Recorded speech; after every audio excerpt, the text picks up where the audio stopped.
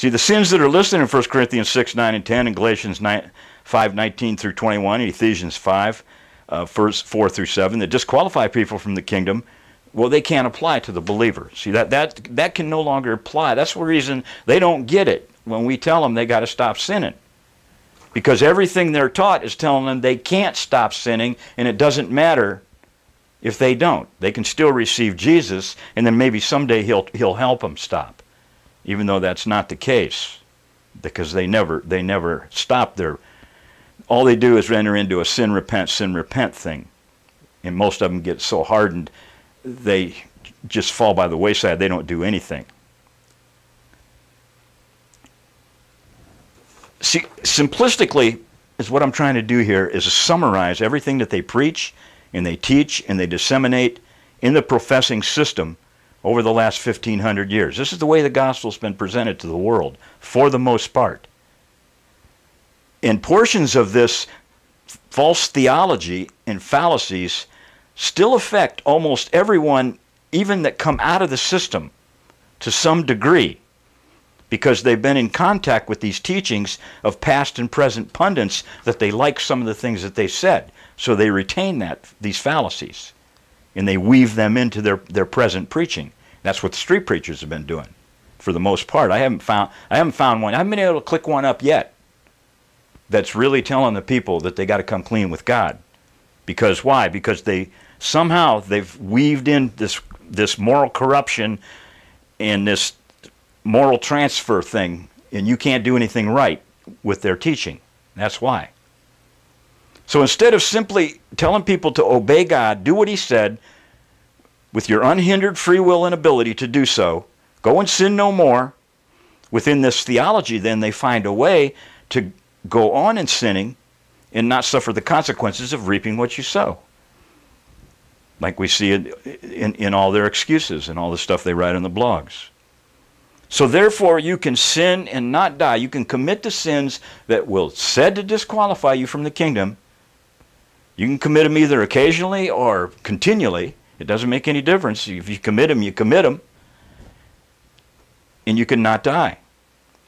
Why is that? Well, because you're born in sin, you're depraved, you got limited ability and free will, because God's made a provision for you as an alternative to keeping His commandments, which you couldn't keep to begin with. Because salvation is a free gift, it's not of works, it's by faith alone and trusting in the finished work of Christ. His wrath's been satisfied in Christ, and Christ exchanged places with you. On the cross, He became sin in your place, and He took your punishment, and that's what people are told.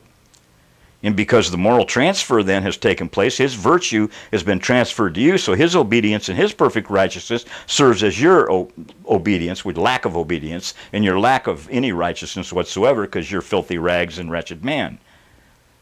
So that's a real good reason why you can sin and not die.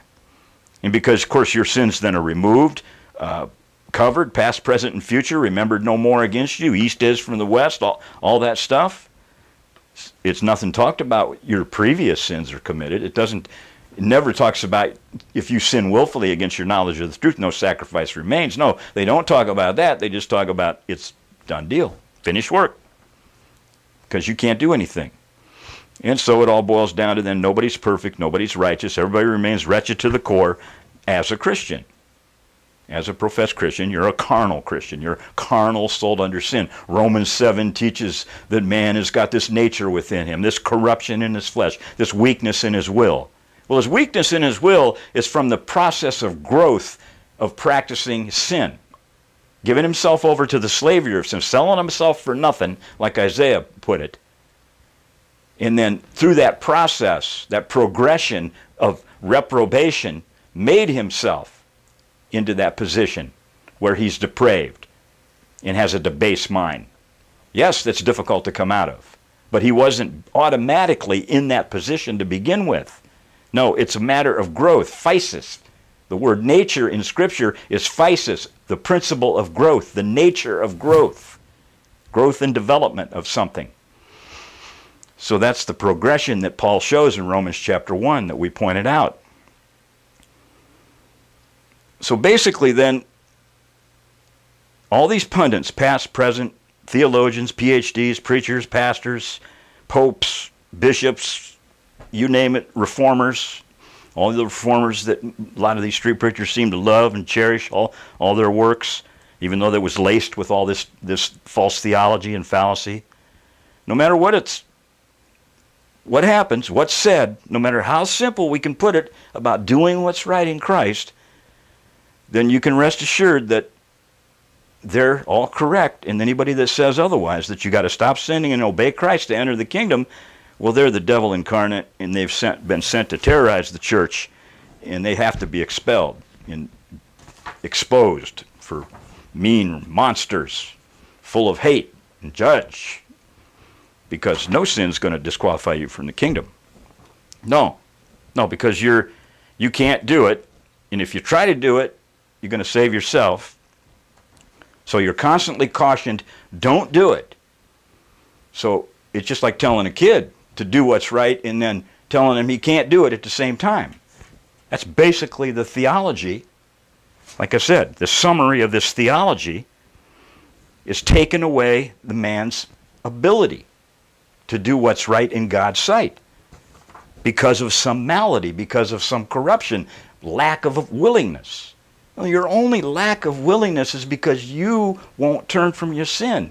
You've sold yourself into drug addiction, sexual perversions, all these other perversions. Now you're entrenched in those things. So the progression that took you into it, reverse that into a progression of godly sorrow, repentance, and brokenness to bring you out of it. That's what it's going to take. You can't just receive Jesus and the Holy Spirit's going to come in and make everything right. That's not how it works. There's a season of godly sorrow, a crisis of conviction that takes place that may take weeks, months, even years. I've seen it in individuals that come through this. But finally coming through it with the understanding that you've been cleansed, purged, and purified in Christ. That's what the Scriptures show in a self-cleansing humility and brokenness. So the progression that took you into your depravity, reverse that into a progression to bring you out of it through repentance. And quit listening to these people that tell you can't do it and that magically God's going to help you. He is helping you by convicting you. If you still have a conscience that shows you and tells you these things are wrong, they're ruinous to your soul, that's God convicting you. The conscience, the moral conscience He placed into you. You have a moral conscience and natural passions and desires. You've corrupted those passions and desires through the progression of sin, selling yourself into slavery. You've got to give yourself back over to seeking God, diligently seeking Him out through that process of repentance and brokenness. That's the Psalms. That's the Psalms David's talking about. He wasn't justified in his sins like your pastors and your missions are telling you out there. No. He was broken and contrite before God, emptied himself of guile.